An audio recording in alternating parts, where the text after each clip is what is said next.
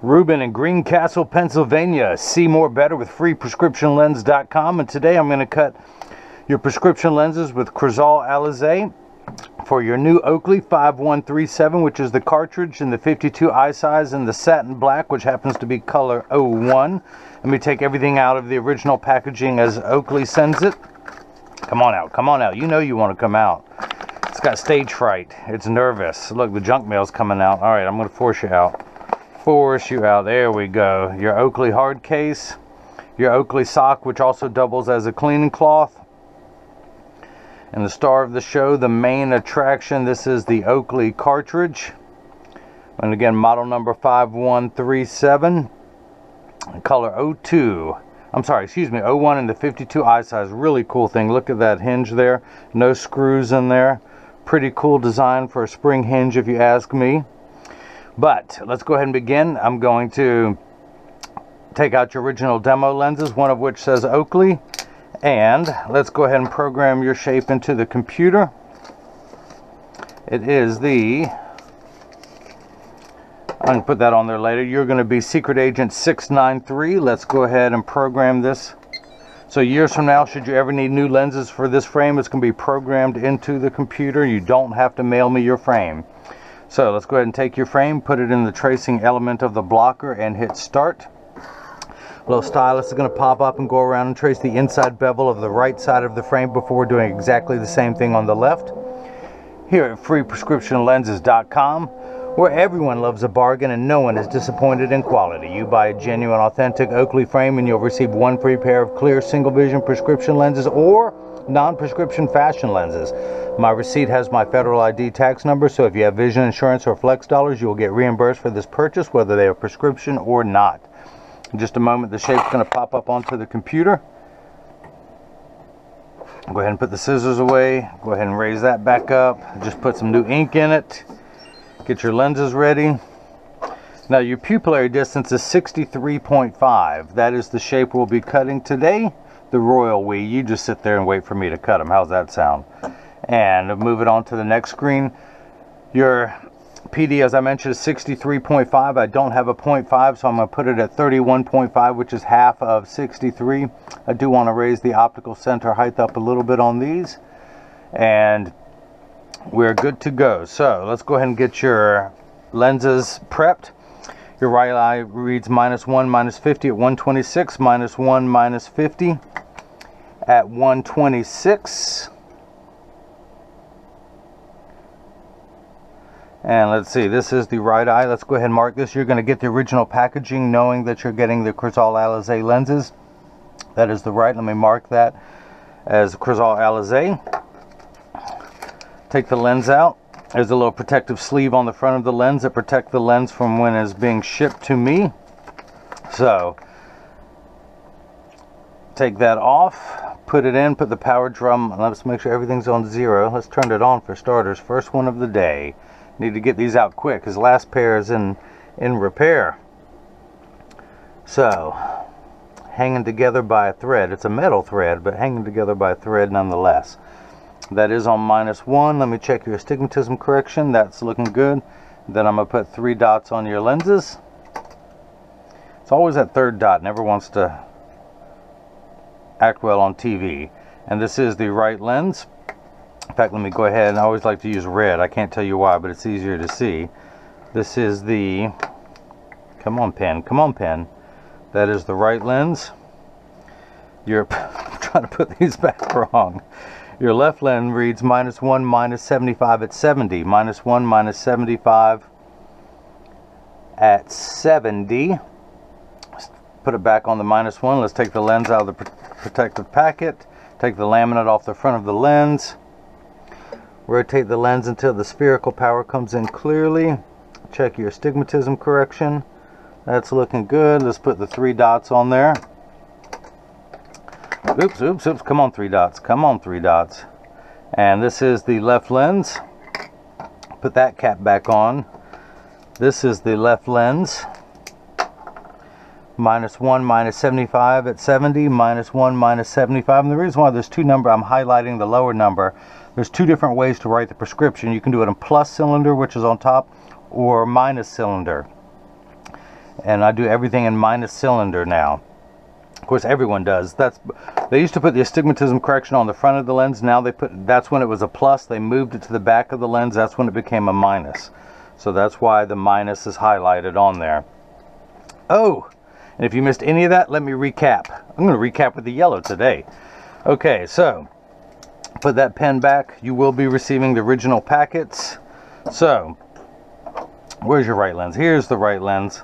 As I mentioned, I don't have a 63.5, I have a 63, so I'm going to put it on there, and I'm going to move that ever so slightly this way to increase the size of the pupillary density, so we get 63.5. Everything's lined up.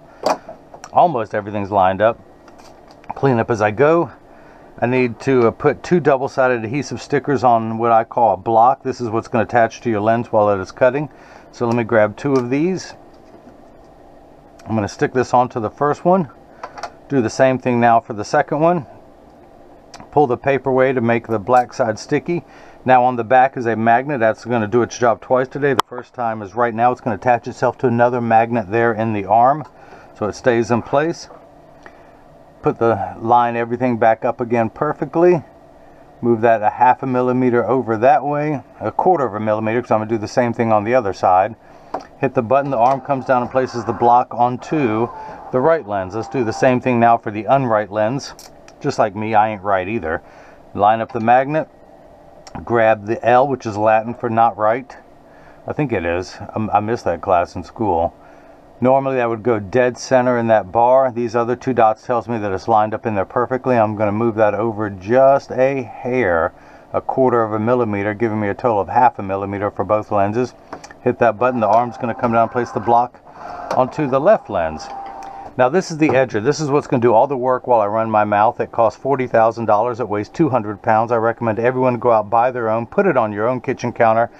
Then you can cut your own lenses at home, and you won't need this guy with the 2 thumbs and bad jokes to cut the lenses for you. Now, if I could find my flashlight. Hey, flashlight. I've got a smaller one. I just can't find it. The actual cutting wheel is over here on the far left. It's a diamond crusted wheel. It's going to grind away your lens material until it's the final size. This wheel in the center that has that valley, that's what's going to put the V-shaped channel onto your lens so it stays inside the bevel of the frame. Now I'm going to go ahead and wake up the computer. This is job number 693. You're secret agent 693. That is the shape we'll be cutting. These are polycarbonate lenses. If they were plastic, high index plastic or Trivex, I would select that. I'm not going to polish the edge of your lens because it's not going to be seen in this frame anyway. I'm not going to put a safety bevel on the front convex surface of the lens. I'm only going to put a safety bevel on the rear concave surface of the lens. I'm going to go ahead and press the block on there firmly. Now the magnet's going to do its job a second time today. It's going to attach itself to another magnet there in the chuck, or as I like to call it, the Charles, because I don't know this machine well enough to call it Chuck. I know. You've heard it before. You're going to hear it again. It keeps getting funnier every time I say it. If you notice, I would have cleaned all this off, but I didn't expect to have company coming over first thing in the morning. So I'm going to hit the green arrow, which is started in every language. The door closes, the clamp shuts, and then the lens is going to be traced by the 2 white styluses, making sure that it's large enough to fit into the frame. You can see as it's going around tracing the shape now. And the old carpenter saying measure twice, cut once. It's measuring the thickness of the lens at every point to know exactly precisely where to place the bevel so you have the least amount of edge thickness showing, which in your prescription, this frame should be very minimal. So if you see light flickering in the background, that is water there to catch the optical sawdust as it comes off the cutting wheel. Polycarbonate lenses cut dry, where plastic, high index plastic, and Trivex lenses cut wet. Now water will spray onto the lens for the last 20 seconds of the cutting cycle just to wash away any optical debris that you may begin to see forming on the edge of the lenses. So as I mentioned, your lenses are made out of polycarbonate. These are the Essilor brand of lenses with Crizal Alize. Essilor calls their polycarbonate lenses airwear because they feel they're as light as air. The polycarbonate is 40% thinner and lighter than regular plastic. They are virtually unbreakable. These are high-impact ballistics grade lenses, the same type of material that our soldiers wear overseas in combat zones, as well as the same material that OSHA makes people wear in their safety glasses to protect their eyes. It also has 100% UVA and UVB protection built into the lens. We know what the sun's harmful ultraviolet rays can do to your skin there in Greencastle, Pennsylvania, where your eyes are 8 times more sensitive than your skin, so you have permanent sunscreen for your eyes. Unlike the lotions, creams, and sprays that you have to reapply every couple hours when you're in direct exposure to the sun. This is permanent and never needs to be reapplied. The other nice thing about your lenses, they are aspheric. AS stands for aspheric, which simply means not spherical. A spherical lens is completely round. It bulges in the center. That's what most people will give you because they know that you don't know about this. Aspheric simply means not spherical, so it's flatter. Not only is it thinner and lighter, which is one attribute of the lens, but that front curvature of the lens is flatter as well to fit in today's flatter curvature frame. So it's going to give you a much better cosmetic look as well as giving a wider field of view. Now the other nice thing, you upgraded to Crizal Alize, which has a very strong scratch coating. Anti-glare is 3 features in one. The first feature is it reduces glare when driving at night, particularly driving at night in the rain, but from street lights, stoplights, computer screens, overhead fluorescent lights and such. It also goes by the initials ARC, which stands for anti-reflective coating. So when it reduces reflection, so when someone's looking at you, they're not looking at their reflection in your glasses. They see just your eyes, so it makes for much better eye contact. Plus, if someone takes a picture with a flash or if you take a selfie, you won't see the reflection in the lens. Now the third feature that I like is the practical side, is that it comes with the industry's hardest scratch coating. The machine that applies the Crizal anti-glare costs well over $1 million, and it takes over 24 hours to clean and then vaporize 8 different coatings onto your lens. So because of the time and the investment, they put the industry's hardest scratch coating to protect your time and investment. Now a little lever has come out. At the end of that lever is a spinning wheel, something you would find on a Dremel tool. That's what's known as the safety bevel. It's a very fine grit of sandpaper, if you will, and it's going to smooth out the back surface, any rough edges left over from the cutting surface or the cutting process. So in just a moment, I will open this door with my mind. You like that? I can do other things with my mind. I can melt ice with my mind. I can. It just takes me a while, but I can do it. I just got to stare at it, and then it'll melt. So, make sure there's no schwarf, no optical sawdust on the back surface of the lens. I am going to need a Phillips head screwdriver, which is my red handle. I'm going to rotate it until the screw... I try not to take the screw all the way out. Let's see if I can pop it in. Again, these are unbreakable lenses, so I have that advantage. And pops right in, and I'm going to tighten that down, righty-tighty, and we're in there tight, no gap where the screw closes. So let's go ahead and start cutting the left lens. Flip that over to L, put the magnet in there where it lines up with the Chuck, the Charles, the Chucky baby. Hit start, which is the green arrow. Again, the door closes, the clamp shuts, and then at first the lens is going to be traced by the 2 white styluses, making sure that it's large enough to fit into the frame. And you can see as it's going around tracing the outline of the left side of the frame now. And just like before, measuring the thickness of the lens at every point to give you the least amount of edge thickness possible. And look at that, no edge thickness whatsoever with your prescription in this frame. Metal is always more susceptible to showing edge thickness, but you have none in this frame.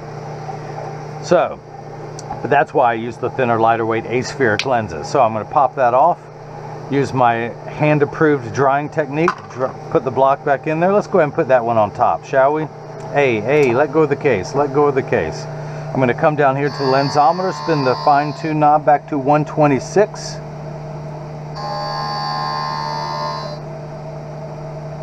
There we go.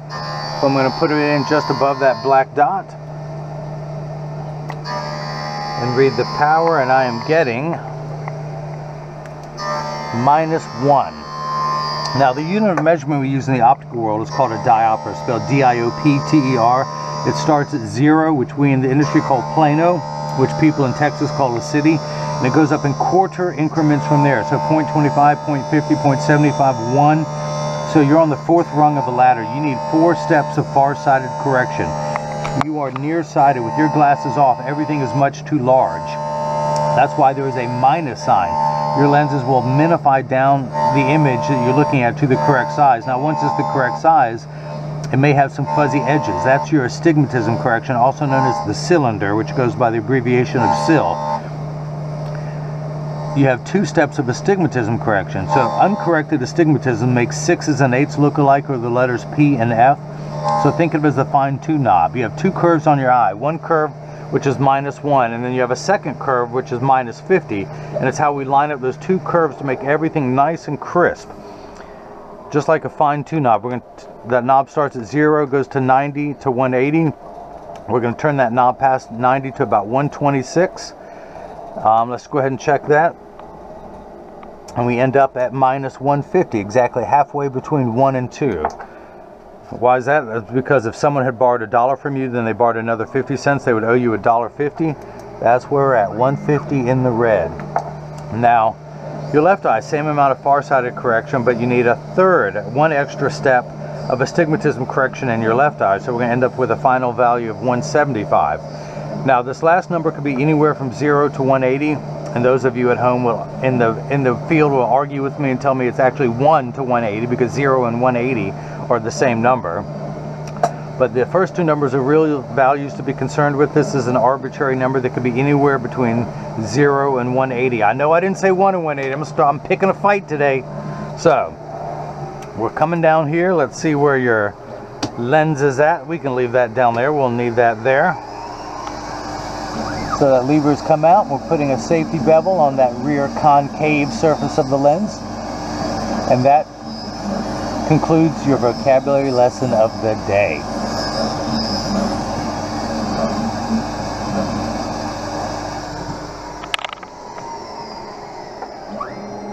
So, Reuben, I want you to open the door with your mind.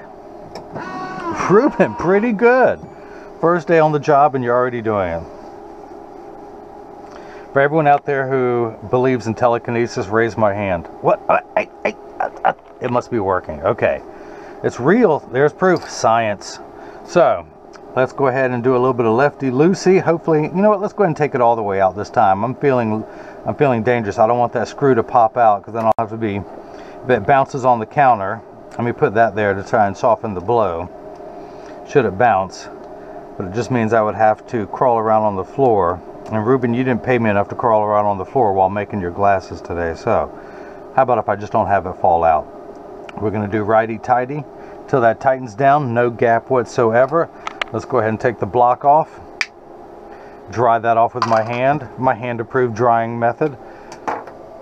Now, let's go ahead. Where should we put this on there? Where should we put? Where's a good spot? Well, there's a flap there. Let's push that one down. There we go. Come down here, put it in above that black dot, which is the optical center, right there above your pupil. We're going to turn the fine-tune knob to 70. Come on, 70. Put it in above that black dot. Read the power. I'm getting -1. -1. We're going to check your 3 steps of astigmatism correction. -175. Exactly 1 tick mark away from 2. I couldn't have done a better job if I had cut these lenses myself. So your pupillary distance, 63.5. Turn the card around. I'm going to place the PD stick against my thumb on your right lens. Then we hold it up to the left lens. We're getting 63.5. How about that? The magic of science. Every craftsperson knows their tools. So, again, you're going to receive the original packets verifying that you did get the Oakley Crizal Alize. Now, this is the point in every video that as I clean your lenses, I mention that when you get these in the mail, there's a small chance that these could fit too loose or too tight. However, there's an 80% chance that one side is going to sit higher than the other. That's because 80% of people have one ear that is higher than the other. Let me demonstrate again. You like that? One ear is higher than the other. And because of that statistic, 99% of all optical shops will do free adjustments if you ask them. So just stop by your local shop or where you had your eye exam and just tell them if it's, just in the possibility, if it's too loose or too tight or if it's high on one side. It only takes about 30 seconds to a minute to adjust a pair of glasses perfectly. But I'm going to get these in standard alignment first, also known as a 3-point stance. The 3 points, oop, I missed a spot. I see some ink down there. Come on, you. Come on, you. Don't be difficult. Of course, wouldn't you know it, first one of the day. Clean over here, clean over there. But standard alignment is also known as a 3-point stance. The 3 points are 1, 2, and the bottom of the frame being 3. I set them down, pressed down. There is no wobble. When I say wobble, I'm part of that 80%. When I take mine off, they wobble on the counter, but they sit level on me. For those of you keeping score at home, I'm wearing the Versace 3245 in the blue silver color. Now let me put mine back on so I can see what I'm doing, yo. Flip that over, press down. There is no wobble. Close each temple to make sure they overlap perfectly and that neither one is askew. Now I send out a selfie request to have your picture on the website. Reuben, I'd like you to keep me in mind.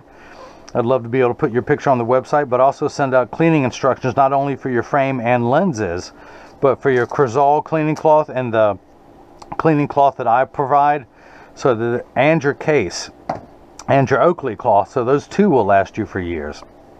So when you get these in the mail and you see there's a wrinkle and a crease in here, you know it works. I field test every cleaning cloth before I ship it. Besides, why should I take mine out of my pocket?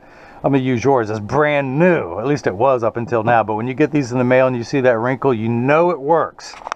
So this is what your lenses look like. Oh, I see one more spot. Want to clean. There we go. There we go.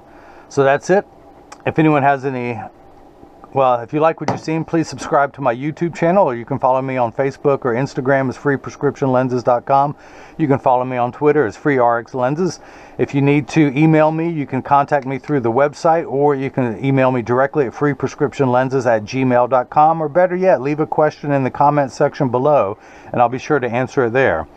So Reuben in Greencastle, Pennsylvania, hope you enjoyed watching as I cut Crizal Alize prescription lenses for your new Oakley 5137, the cartridge and the 52 eye size in color 1, the satin black. I'm See More Better. Now, as you can tell, that's Mo Better, and everyone else has got the chance to see how I bring that love and feeling back to glasses. Thank you.